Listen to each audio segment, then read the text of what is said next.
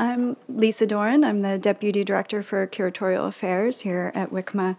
And thank you all for coming out on this gloomy and cold and rainy Williamstown night for what is the second program in a series that we're calling Envisioning Curatorial Practice. Our first program was last spring with Darcy Alexander, who is the former curator at the Walker Art Center and now director of the Katona Art Museum. The series will happen biannually starting in the fall, and it's co-presented with the Williams Graduate Program in Art History. And I want to thank Mark Gottlieb, who unfortunately couldn't be here tonight, but he's the director of the graduate program. And his support has really allowed us to think kind of more expansively about the series and what we can do with it. I also want to acknowledge, in absentia, my colleague Sonnet Coggins, who is the Associate Director of Academic and Public Engagement here at the museum. She's on maternity leave right now, but she's really the brains behind the operation in terms of thinking through what we can do with the series. Not only how we can bring practitioners who are pushing really in interesting ways curatorial practice, moving things in new directions here to campus to speak, but also how we can put those people together in intimate settings with Williams students to share their experience. So speaking of big thinking and pushing curatorial boundaries, it's my pleasure to introduce tonight's speaker, Cesar Garcia. I first met Cesar in 2013 when we were on a curatorial research trip in Israel together. And I recall just being blown away by his ambition and his accomplishment. At that time, the Mistake Room was well underway in the planning. Cesar had built an impressive board of directors, but I think had not yet settled on the location, the precise location for the space, but he was hard at work putting all the pieces and parts together. The Mistake Room did open a year later in an incredible site in downtown Los Angeles to great fanfare with an exhibition of Oscar Murillo's work. Cesar's vision in selecting the site for the Mistake Room in the southern part of downtown LA was truly prescient, and a number of major commercial galleries are now following him there.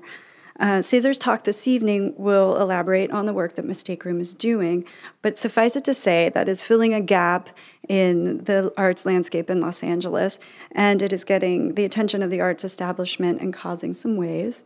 You can probably tell just from the name itself that what happens there is not just business as usual. In addition to his work as the founding director and chief curator of the Mistake Room, Cesar is a scholar, a writer, and an educator. He formerly served as the associate director and senior curator at LAX Art, which is an independent contemporary art space in Los Angeles. He was part of the curatorial teams of the California Biennial and at the Orange County Museum in 2008, and also the first Los Angeles Biennial organized jointly with the Hammer Museum and LAX Art in 2012. Also in 2012, he served as the U.S. Commissioner for the 13th International Cairo Biennial and as curatorial advisor on the 55th Venice Biennale in 2013. His list of curatorial projects is too long to recount here, but he is responsible for bringing a number of major international artists to Los Angeles and sometimes to the United States for the first time. He's currently working on an international survey of abstract painting and major historical exhibition devoted to third cinema, as well as monographs with artists Ed Clark, Teresa Berga, and Vivian Suter, and others. The title of Cesar's talk tonight is Beyond Institutionalism, Notes on Curatorial Practices and Spatialities. Drawing on his ongoing doctoral research, it will look at experimental models of artistic and cultural production in Latin America, Africa, the Middle East, and Asia over the last decade, and how they might allow us in the U.S. to reconsider the role and function of independent, non-collecting arts institutions. Please join me in warm welcome for Cesar Garcia. Thank you, everyone, so much for being here. And I'd like to begin by thanking Lisa Doran for the invitation to come speak here this evening, and to everyone at the museum for their warm hospitality. Like Lisa mentioned, Lisa and I met on a research trip to Israel a 2 years ago. And at the time, I was in the midst of two things, of completing extensive field research for a doctoral project that was looking at experimental spaces in the Global South. And I'll explain how I'll define that term a little later on tonight. And also opening a new art institution in Los Angeles. But at the time, the Mistake Room was sort of in that interstitial space between thought and form, really sort of garnering on a lot of the research and the models that I was sort of coming to understand through my research and figuring out how that was going to be incorporated into this new institution that I was going to establish in Los Angeles. So now the Mistake Room has been operating for a year. We've just celebrated our first year anniversary.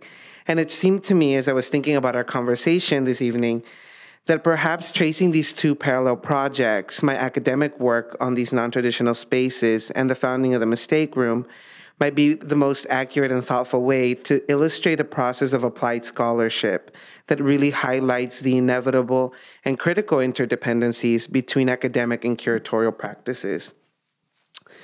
Both projects really begin in 2007 when I was part of the curatorial team of the 2008 California Biennial at the Orange County Museum of Art. For those of you who aren't familiar with this biennial, it actually no longer exists. It's been replaced with a different version that now is a little broader and looks at the Pacific Rim. But the project at the time was really an incubator for artistic practices that focused on supporting emerging and mid-career artists working throughout the state of California. Like other biennials, the exhibition faced many of the challenges that large-scale shows encounter. There was always a lot of conversations around how to define categories of emerging and mid-career artists, how to represent a very focused geographic locality that nevertheless was always in conversation with a much broader global structure, and how to sort of categorize trends in artistic approaches at a time when artists were realizing their investigations in multiple mediums, and even in works that, like curator Lucy Lapart famously argues, are post-medium. So actions, events, or unrealized proposals. Now, with these considerations in mind, and amongst many others, we're in responding to actually California as a locale, both real and imaginary, the biennial team knew that it was going to be incredibly easy to fall into the prototypical romanticisms of California art that other exhibition projects had constructed by attempting to put forth totalizing and all-encompassing frameworks. Despite the powerful and almost ingrained visual imagery of Hollywood swimming pools, palm trees, and convertible cars, we thought that perhaps we could show that California could be different.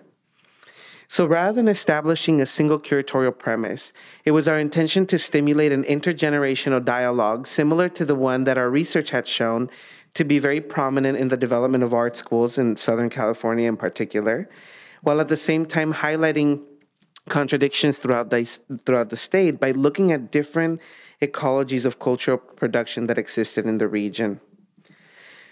To do this, the exhibition was spatially decentralized and spread throughout 20 different venues from San Francisco all the way down to the United States-Mexico border in Tijuana near San Diego. I oversaw a selection of these offsite projects and exhibitions that were realized often through collaborations with other museums or city entities or university galleries or artist-run spaces.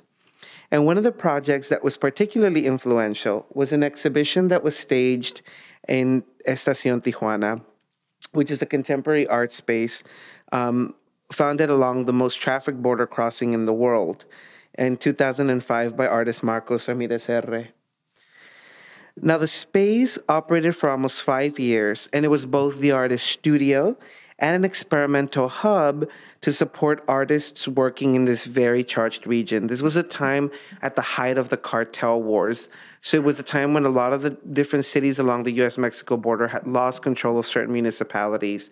And you saw an increase in violence because of a sort of a crackdown from the government on a lot of the drug trafficking cartels. I was living in the region at the time, conducting research on looking at these spaces that had also sort of expanded to become public platforms for people at a time when certain government entities were falling apart. R would organize public lectures and programs at the space, workshops. He would invite curators to come and do lectures with young artists and open up the space for guest-curated projects, all in hope of providing some type of infrastructural support for the presentation of creative practices that had no other space, institutional or commercial, for their cultivation and growth. Now, while I had spent significant time in Tijuana, Mexicali, and Juarez, my participation in the project and my introduction to R began to unveil an interwoven set of dynamics that informed not just this locale, but various highly contested historiographic dimensions of Latin American art, and more broadly, artistic practices in the global South. During an early meeting with R to discuss the biennial project that we staged at Estacion, I asked him about the space, how he funded it, how the program was structured, how he managed to sustain it.